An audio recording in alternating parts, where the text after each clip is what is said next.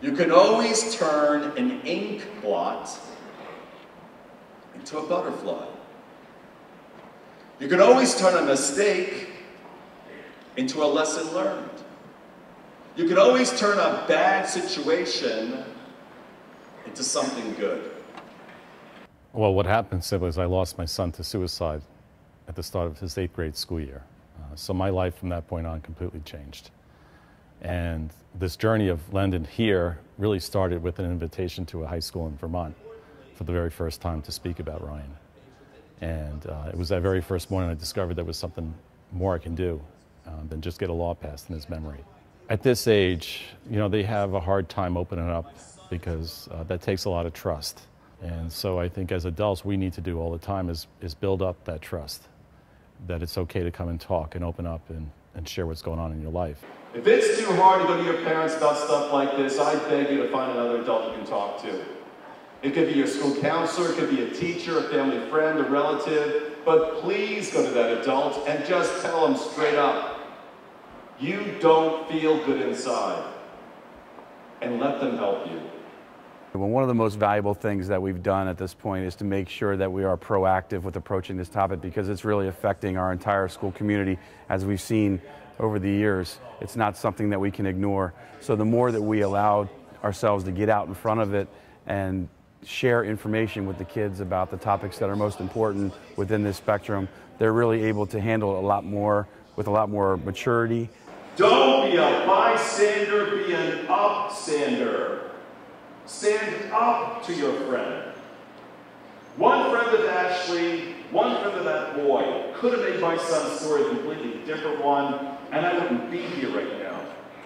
I think the most important piece that John brings for our students here at Penndale and across the district, really, since he's been serving our community for about 10 years now, has been that students can really advocate for each other, and they're the most important support system that they have available.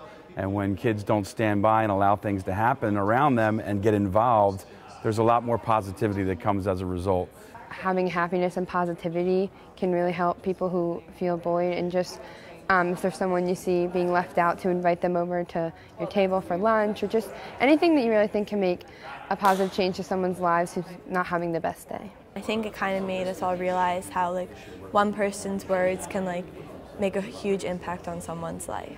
I hope everybody realizes that we need to be a lot nicer to each other, and you might say something one way, but it comes across a different way, so just watch what you say and remember that people have feelings and words hurt. At least one person in this room is going to take this story to heart, walk out of here, go up to somebody, and simply say, I'm sorry. I'm sorry for the way I treated you. That apology, that real, heartfelt apology, will be life-changing. You're not only going to change the life of the person you've been tormenting, but you're also going to change your own life for the better. You'll be a better person. Well, one person can always make a difference. I think if you asked anybody, they would tell you that they could remember one teacher or one peer, one person in their lives that made such a big difference for them moving forward. And if we can reach that one person, then that can multiply, because then maybe that person will reach another person who will reach another person, in sort of a pay-it-forward mentality. I think Mr. Halligan's message was very important for all of us, because it makes us all realize that there's someone here for us, whether you see them every day or one time in your life. It makes us all realize there's somebody here for us. Don't be embarrassed. Don't be ashamed. You're not the only person feeling this way. You're not alone. But one of the biggest mistakes you can make is not ask for help. I hope they walked out of here knowing that they're loved, because I think a lot of times teenagers, they don't fully understand that concept. I truly believe that there's always somebody out there who cares about you. And it could be a teacher, it could, again, any support staff here.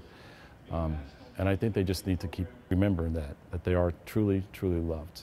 I cannot say this enough. You guys are loved beyond belief.